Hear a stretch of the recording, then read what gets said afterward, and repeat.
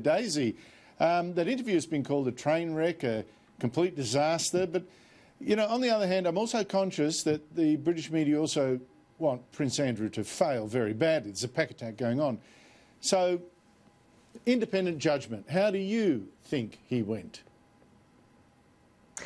Well, ultimately, Andrew, I think the interview was a huge mistake. This was a very bad decision by the royals to allow this to go ahead. And in fact, Prince Andrew's publicist thought the same thing. There was a gentleman hired in September specifically for the purpose of rehabilitating Prince Andrew's public image, who said to the prince, "You should not be doing this interview," but they did it anyway. And because of that, this publicist actually resigned since his advice was not taken. But he agreed, certainly, that this could be perceived as a train wreck. I mean, there was absolutely no way in the world that Prince Andrew was going to come out of this looking in any way favourable. The situation and the accusations are just too sordid. The circumstances just too extraordinary. And aside from anything else, we know what the cultural zeitgeist is like at the moment. It's absolutely relentless on these things. And as you mentioned quite rightly, Andrew, the British media was determined for Prince Andrew to fail. There was no way he was going to get any kind of fair trial by media. So I don't think he came out of this looking any better.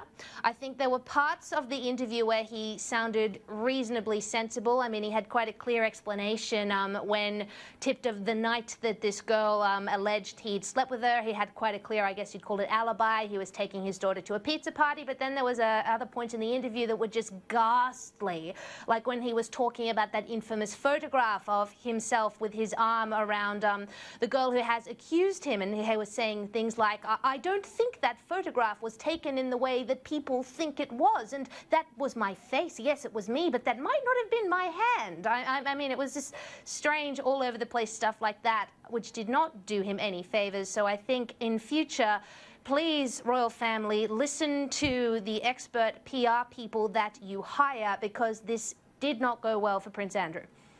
Yeah, well, I think if you're going to do a high-risk interview like that, you need to do some preparation and offer some evidence, some lines that, you know, the pizza thing, for instance, where's the receipts, where's the camera footage, where's something, you know, to say where he was. And as for the hinting that the photo was doctored, which some have done, you know, wouldn't you have in all these months spent whatever you had, and he's a fairly rich guy, to get photo experts to show that it was doctored, or at least, you know, cast some aspersions on it. But none of that. I just thought it was quite arrogant.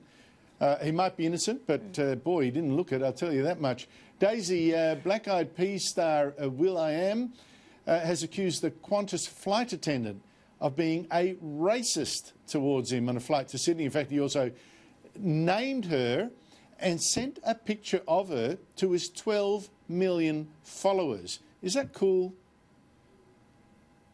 No, that's completely uncool. It was to say the least. It was totally inappropriate for him to name and defame her heartily on Twitter for his 12 million Twitter followers to abuse. And then you won't believe it, Andrew, a couple of tweets later, he was prompted to the hate that his followers were sending this poor woman, and had the hide to say, "Oh, please, everyone, don't abuse her. I don't approve of hate." Well, if you don't approve of hate, then why did you post her name in the first place, for goodness sake? And then when called on that, he said, "Look, if I were rude to a journalist or to a fan, that I would absolutely be publicly criticised." And it's like, well, that's because will.i.am is a public figure. You know, that's what he does. This was a private citizen who's been accused of something extremely serious. Racism is a very serious, awful thing to be accused of. Now, as for whether she was racist, I highly doubt that this is a situation of a white woman targeting people of colour on the plane purely for the colour of their skin. My understanding of the situation is that there was a misunderstanding which involved the Black Eyed Peas guitarist was not allowed to take his guitar onto the plane, so he took it off. He came back on again, still with the guitar, and said, "Oh, another flight attendant told me I could take it on." There was a disagreement. will.i.am was caught in the middle with noise cancelling having headphones on. One thing led to another, and it all got quite belligerent. But according to passengers who saw these altercation, they said there were no racist words used, but it just seemed to be that she was targeting her frustrations only at the people of colour on the plane. Now, whether that's because it just happened to be the people of colour who were not following the instructions, or whether or not this woman was a racist, I'm more likely to go with the former. But I think, Andrew, that this situation is a little bit of a "don't you know who I am" from these celebrities who might just be a little bit annoyed that they're being treated like ordinary people. We had a similar incident, shall we say, with athlete Ben Simmons earlier in the year, that infamous incident where he claimed racism because he and his friends were ID'd outside of a nightclub. So, yeah, I think there's a little bit more to it than just so-and-so is racist. Just quickly, rugby superstar Israel Folau, sacked for quoting the Bible against gays. He said they should repent. Now he's been filmed saying the bushfires were God's punishment and we should all repent. Here he is in his church.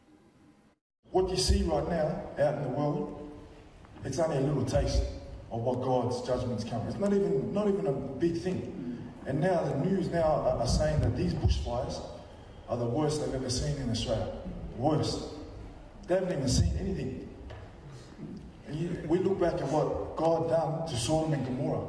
And rain, fire and brimstone from heaven and destroyed that city because of the sin that they were living in. Now, Daisy, the Prime Minister said those comments were appallingly insensitive. They may well have been. But I just don't get the critics who say, well, see, Rugby Australia's right to sack him. I mean, he's given his opinion. No one's hurt. Do you see the problem here? Look, I don't see why this has to have any connection whatsoever to Rugby Australia sacking him. This isn't an Instagram post. This is something else that he has said. But I think what's being lost sight of here is that this wasn't Israel grandstanding or virtue signalling on Twitter or on Instagram. He's certainly not doing an Adam Bant, which is politicising the bushfires for his own personal gain. He's not one of those greenies. This stuff happened at his church. He was giving a sermon. He was privately practicing his religion amongst people who all agreed with him. He wasn't projecting these views onto non-believers. You know, he was church. Yeah. Look, there would have been, what, 20 people in the church, you know, and if there hadn't been that, filmed and disseminated, no one would know. I guess the answer now, Daisy, is we've got to put a camera and a microphone in every single church in the country, maybe even every living room in the country, and then catch out people and really go them. I mean, really, give us a break. Daisy Cousens, thank you so much indeed for your time.